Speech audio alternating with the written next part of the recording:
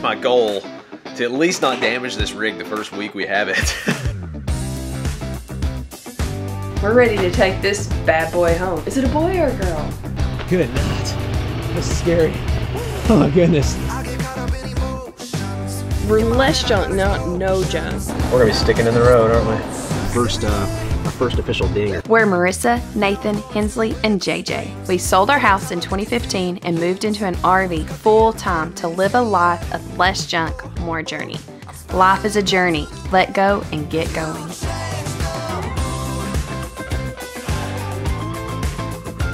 What is up, fellow journeyers? We are packing up to get out of here. Marissa's learning where all the new latches are, all the things that need to be secured and turned. And how's that? Did you get the fridge? Ooh, red light means locked, I guess? Yeah, Hensley told me that. So. Oh, okay. All right, so we got that. Still totally digging. I mean, even with this fifth wheel here, I mean, like, it's all about the lights, man. All about the windows. It feels like we're at home. Like, it is just amazing. It was a great night. The kids did awesome, transitioned well, slept well, so we're ready to take this bad boy home. Is it a boy or a girl? I don't know. We're still figuring it out. I feel like it's a girl. I feel like it's a girl. I feel like it's a girl. It's just too pretty. It's too pretty to be a boy. Yeah, so last night, we're still in the General RV parking lot. They gave us electric, and so we're about to head out from here south. I don't know, 3.5 Google hours, but that's how I call everything. But it's gonna be at least 4 in this fifth wheel to get down south to around Cincinnati, which is a halfway point for us to get back to Tennessee. But it did well. We had the electric, but we don't have our small electric heaters we like to use. We did use the electric fireplace. We used the propane heat to go along with that. Everything's been like it should in the RV. That's part of why we made the decision to stay here the first night, was to really take our time and start flipping the switches and turning the things off and on. And it's not a bad idea. It's an even better idea to do a shakedown trip and then come right back. But it's the dead of winter. We're just ready to go south, somewhere south from here. So we'll do a shakedown. We'll probably consider our shakedown to be going from Tennessee to Florida in January. Will probably be our official shakedown of this. And then if something happens, that's the good thing about General RV. They also have locations in Florida, so we can still get stuff figured out and fixed down there. I think we're good in here. There's nothing much worse than having a maiden voyage and like really jacking something up, but I think we're good. We've been living out of trash bags pretty much. We're trying to guess if we think that stuff up top's gonna be okay or not. Just don't know. Dude, that's smooth, babe.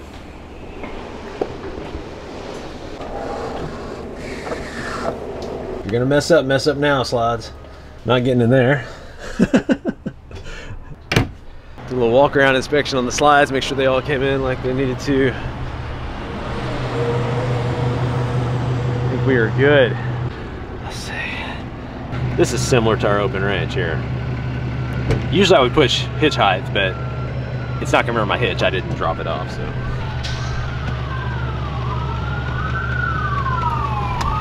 Well, first time doing retract all, it's scaring me. It's going all the way down right here. Good not. That's scary. Oh my goodness. Wow.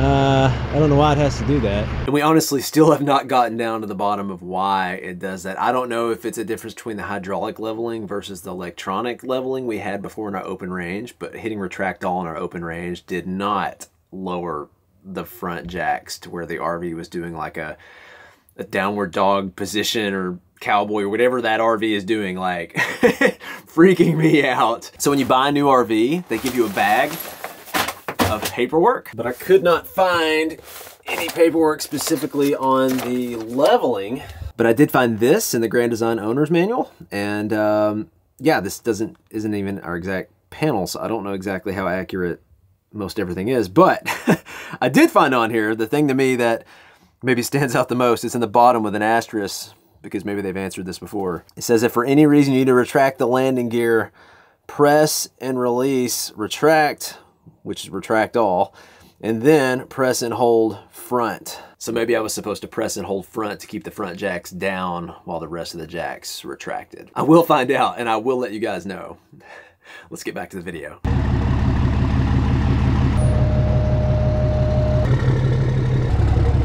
All right, we're hooked up. It took a little longer than I would have liked for that to have taken.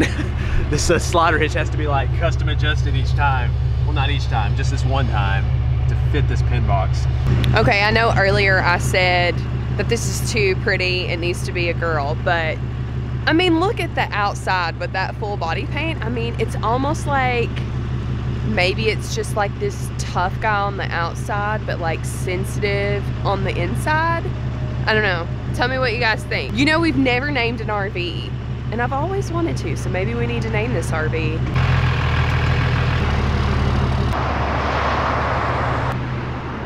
How's it feel? Feels good. I haven't really gotten the feel. It didn't squat it that much. The hitch weight's really not too much different on this one than the other. I think 200 pounds more. We don't have the washer dryer and all the stuff in it. But anyways, didn't squat too much. I'm curious to see how it does towing. We're not gonna have that much stuff. No. We're less junk, more junk. Yeah. We're less junk, not no junk. I need to get rid of more junk. It's a process though, so don't get discouraged. I have the same overwhelming thoughts. Nathan is awesome at the downsizing part. And honestly, that's what's exciting about getting a new rig and changing is I actually look forward to that process. I know it's gonna be tough, but it's just kind of freeing getting rid of some of the extra weight that you don't even notice you carry around sometimes.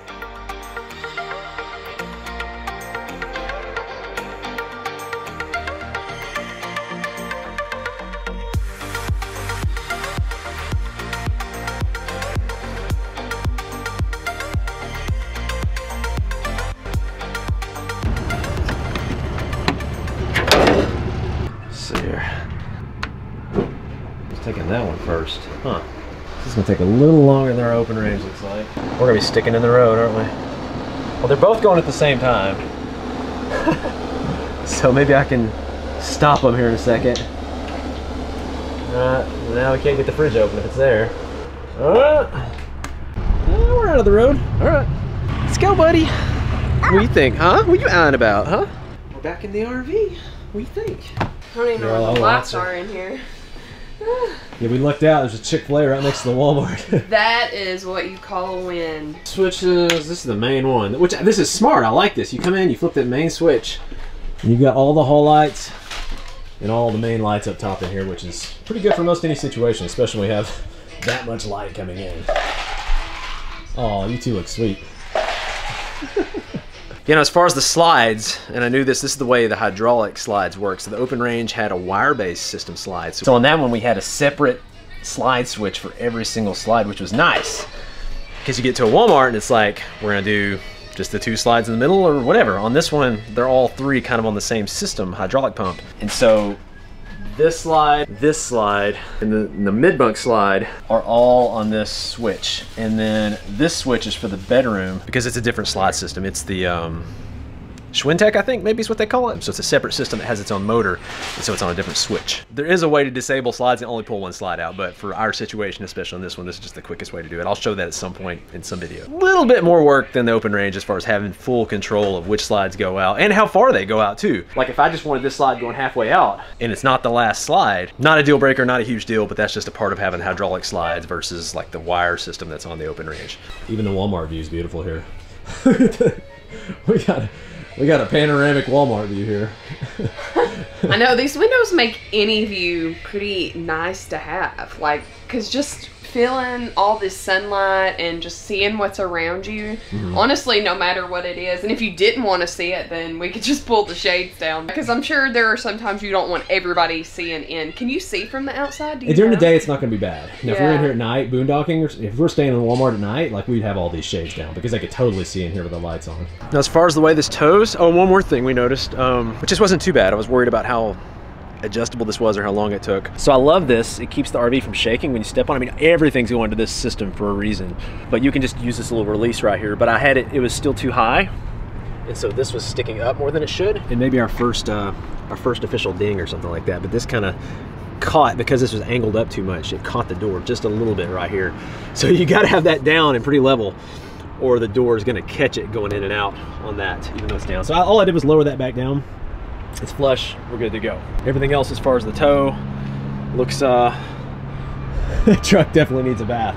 I'm grateful that this is not getting a ton of salt. I'm still gonna wash it like crazy when we get back. In the truck for sure. My goodness. If you want to see full specs on this one at least, 3,200 pounds of cargo. It's a heavy RV. I think dry 14.7 is the dry weight. We upgraded to the 8K axles, and then we also upgraded to the hydraulic disc brakes. So it brakes. The braking is awesome on this. And we get the extra storage capacity by upgrading those axles. So this is 13 feet 5 inches tall. So it's 7 inches taller than our open range. But man, it shows just looking at the side of it, like it looks so much taller than that open range. And this is the reason, if you're picking out a truck for your RV, now if you're 100% in, you've researched for years, you know, maybe you get a single rear wheel, because we could have towed that open range with a single rear wheel and been within specs 5–10%-ish. But we knew, we're like, what if we get something heavier at all? Then we got to go sell that truck, get a dually, and that's why we got this one. Not only was it within specs for the open range, it's, you know, it's within specs for this one. The girls are going shopping, grabbing a few things we got to get us through the night, and I'm here with Sassy Pants. Oh, and we are not staying the night here in perfect weather conditions where we didn't have to run the propane heat at all with the blower, because of course we can't. We don't have this wired up for lithium. We don't have it wired up for solar. We don't have the plugs in this. Typically when you buy an RV, motorhomes might have this sometimes. But typically, like, your plugs are not going to be wired into an inverter at all. They are not going to work unless you're hooked up to shore power. Fireplace won't work. The microwave won't work. Now the fridge normally would not work, but they do go ahead and wire it up to an inverter. So if you stop somewhere like this or you've got a travel day, your stuff doesn't ruin in the fridge. But that's the thing too. Like, we've only got 2 marine batteries right now. They can keep the fridge overnight probably if we had perfect weather and we didn't turn on the blower because it's so cold for the heat. But if we're trying to stay warm with the propane and the blower and plugging our stuff up, and then the fridge is also pulling stuff off the batteries, I mean, that's a lot to ask. So with the cold weather conditions and with the residential fridge and with our current setup, we're looking for electricity. I mean, we're looking for a campground.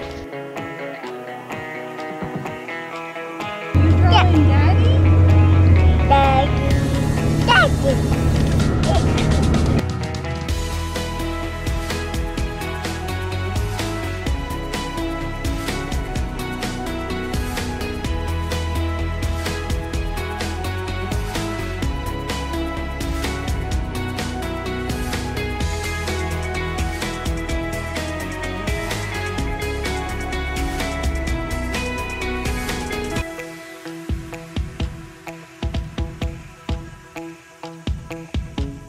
So we came in last night after dark, and you don't really ever want to come in after dark. If you can, especially somewhere where everything is pretty much frozen. You can see this water spigot, the handle's up. The handle's up because the water's cut off at the campground, and you have to fill up with fresh water as you come into the campground. Well, we didn't know where the fresh water was.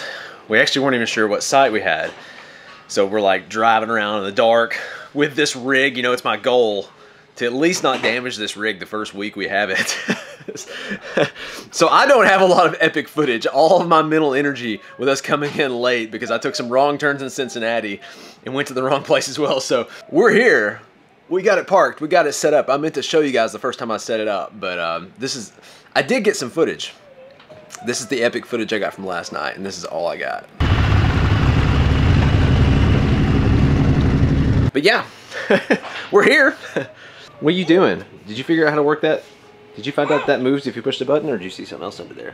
You're looking at the motor. But the goal today, get from Cincinnati, which is kind of our midway spot, over to Cookeville, Tennessee, and then man, kind of park it, relax for a little bit, get everything set up in here, get this feeling like home again. This is what I've been sleeping in. I call this our trash bag. It's actually a 2-person sleeping bag. I got a deal on Amazon. It's not, it said it was down. It's the thinnest down. Anyways, you get what you pay for, but it's been keeping us warm. It's been okay.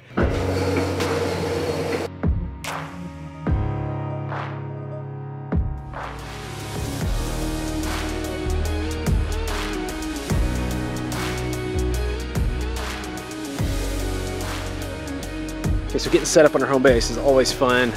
And when you look at this, you almost think, okay, that can't even come in here. Well, it did. We got it in here. The second hardest part, though, is like just getting it in the right spot so that it works with our deck and these stairs. Now, I had to take these leg extensions, which come on these stairs, totally off of these stairs. I think they make a 3-step version, and this has been bugging me since I have this. It's just barely unlevel on the Solitude, and of course, because I can just feel it, it's unlevel on the passenger side over here. So this passenger side needs to come down, which means we basically have the choice. Do we get it perfectly level where it doesn't bother me and I don't think about it at all? Because it's not gonna affect it. I mean, it's minute. Or do we just leave it alone where we can use the stairs? So it's gonna really bother my OCD, but we're gonna leave it alone. Get the slides out, get set up, have a home. The other dilemma is to see if all these slides work without hitting anything. This one's gonna be close. So Marissa's gonna watch this side over here.